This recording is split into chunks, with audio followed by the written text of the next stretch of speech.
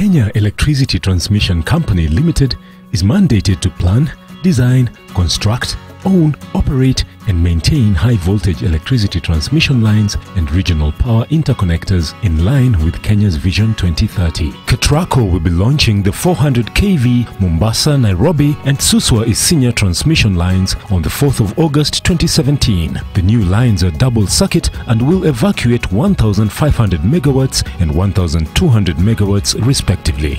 The 400 kV Mombasa-Nairobi line will replace the old line built in 1961, which is a single-circuit 132 kV line that could only evacuate 80 megawatts. This is also the longest electricity line in Kenya, running a total of 482 kilometers. The two new lines are equivalent to 19 old ones. This will be the energy game changer, since they'll enable industries to access reliable and efficient electricity, future electric SGR operations and modern cities to be developed like the Konza Techno City.